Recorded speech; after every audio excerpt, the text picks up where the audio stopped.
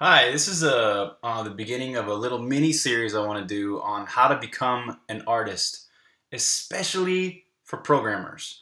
My name is Nathaniel Weiss. I've been a developer of games for over 20 years now, a while. And for most of that time, I've primarily been just a programmer.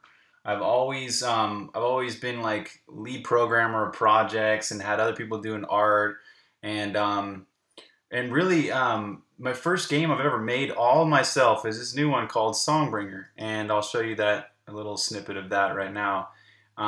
It's a sort of like Legend of Zelda style game, um, but with randomly generated worlds. So, like if I run this every time, it randomly generates a new world each time. So that's the core concept of this game. Now, the point of me showing you that is that um, my strongest trait is still a programmer.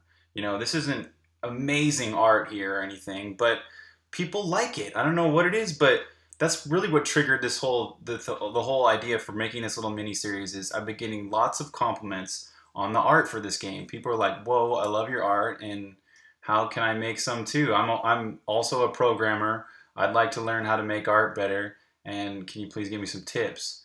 And so this is really just an introduction to that. So I wrote a little outline, and the first step to becoming an artist is to believe that you can.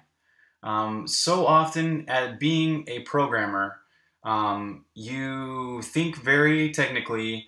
You also have a tendency to be defensive of your ideas and things like that. So in the kind of the nerd geek gamer world, we kind of can be really harsh on each other. If your art sucks, people are like, if you're making programmer art, people are really harsh about it. And your fear as a programmer is that, oh my gosh, if I make some art, people are going to totally rail on me. I'm just going to be torn up because people are going to hate it.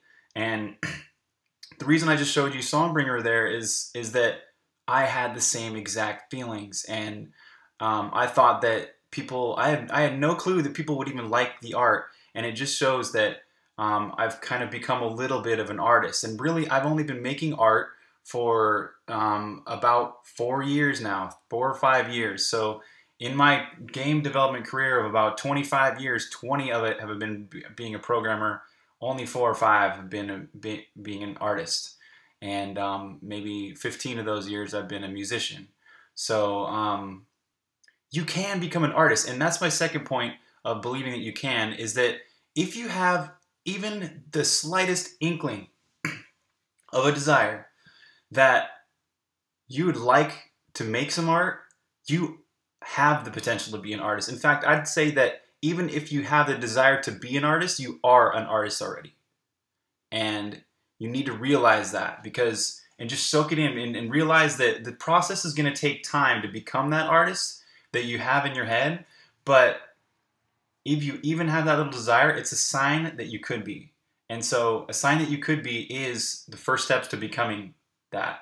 And it's the same way with when I learned to make music. It all started off with a desire, like, oh my gosh, I love, like, for example, I loved Smashing Pumpkins when I was growing up. Man, Smashing Pumpkins was so awesome. Rage Against the Machine, Tool, Nine Inch Nails, all these bands. I was like, whoa, they make rad music. And that was the first stages of becoming a musician. I was like, and one day I was like, I'd like to learn to play guitar and learn some guitar, learn how to tune it, learn how to sing, learn how to play drums. All these things took a lot of time, but the beginning of all was that desire to become a musician.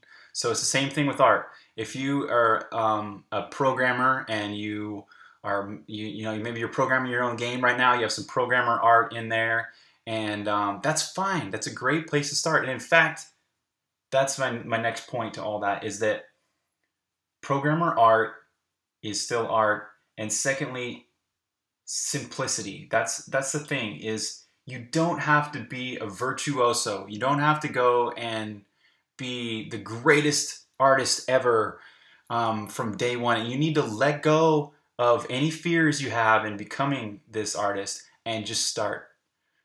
Let go of any fears that people are going to laugh at you or whatever, and just start making it. Maybe at first don't share it with other people. Just make your own art, get used to it and things like that. and recognize that the most masterful artist in the world does not need excellent tools to create amazing art.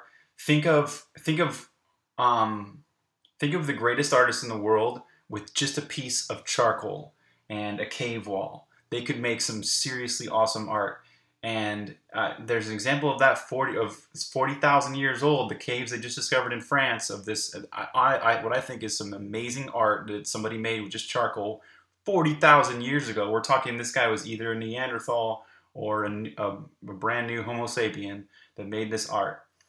So the point there is, don't even try and be a virtuoso. Stick to things that are very, very simple. Get excellent at the basics, and you will become an artist. And don't try and be a virtuoso. Don't feel that you have to be a virtuoso. You can be excellent at something small, and that makes you an artist. So that's it. That's it for believing you can be an artist.